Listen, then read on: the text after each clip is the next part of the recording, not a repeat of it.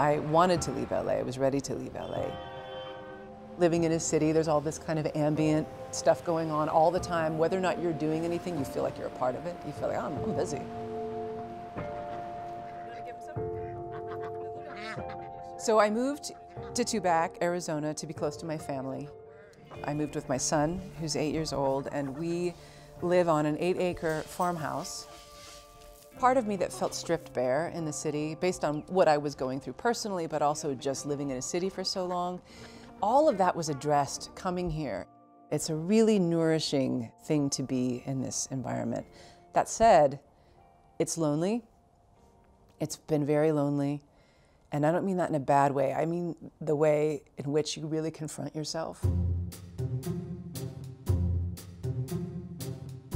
My name is Genevieve Anderson. I'm an artist, director, and a filmmaker.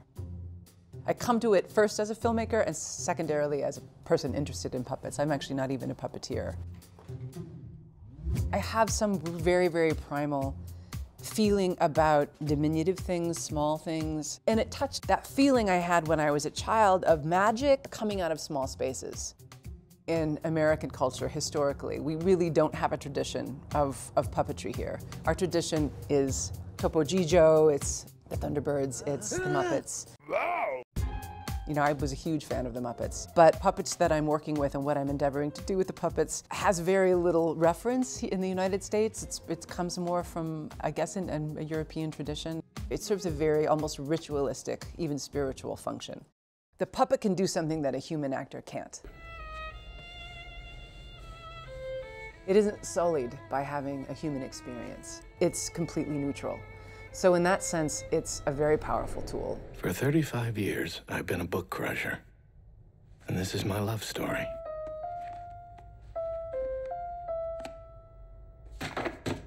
For 35 years, books have taught me that the heavens are not humane. Neither the heavens nor any man with a head on his shoulders. It's not that men don't wish to be humane. It just goes against common sense. And anyone who crushes books for a living is no more humane than the heavens. But somebody's got to do it. The reason to do Too Loud of Solitude with puppets and animation is because we spend very little time in the material realm.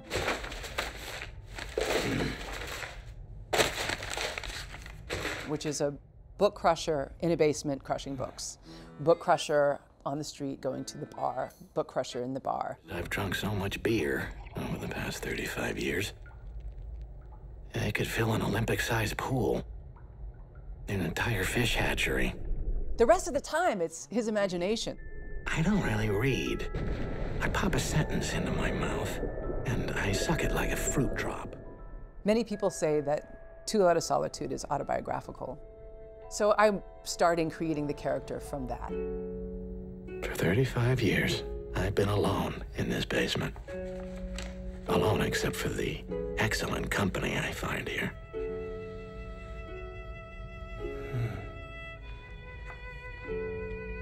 Paul Giamatti, he knew the book well, and that's sort of the platform that I used to ask him, like, we're doing this adaptation of the book in puppets. Would you be interested? And he said yes.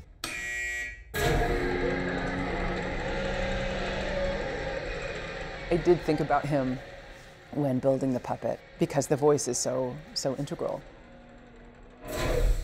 Such wisdom as I have comes to me unwittingly. And I look on my brain as a mass of hydraulically compacted ideas. So I should say, too, that there are two camps of people. When they see this, they go, Paul, he's an American. You know, you've got this extremely Czech character, and then you've got a well-known American actor with an American accent reading the language of this Czech author. And then you've got people who are like, oh, he's great, God, his voice, it's so wonderful, it's perfect. The amazing thing about him has been that he has stayed on board. There's been all these starts and stops, and he's been like, right there with you. How's it going? You know, he's such a champion of the project. You do all of this work, you set all these things up in the hopes that there'll be a gesture, like a way that something moves, or a look, or something that opens up this space where something magic comes through. You know, there are moments in Too Loud of Solitude, like 1 or 2, where I'm like, oh, there it is.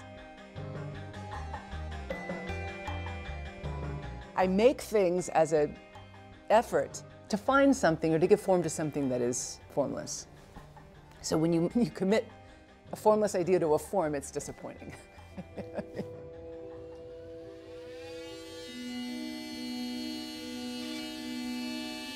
I'll do the molding of the figure because I feel like that's really important to have something that's my aesthetic.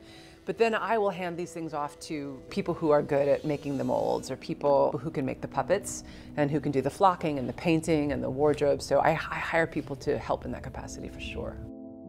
The next level for me, artistically, is to create the full feature film of Too Loud of Solitude. We created 17 minutes that we finished in 2007. And then life intervened and years went by and now we're picking it up again. The work that I do is rooted in a desire to understand myself better spiritually and to understand what we're here to do. And I think that you can only really get centered in an approach to those questions when you're lonely. It's really hard to address those things when there's a lot of noise and chaos in your life. So being quiet, being reverent, being grateful, all of those things have provided a great grounding pad for me to go back into the work.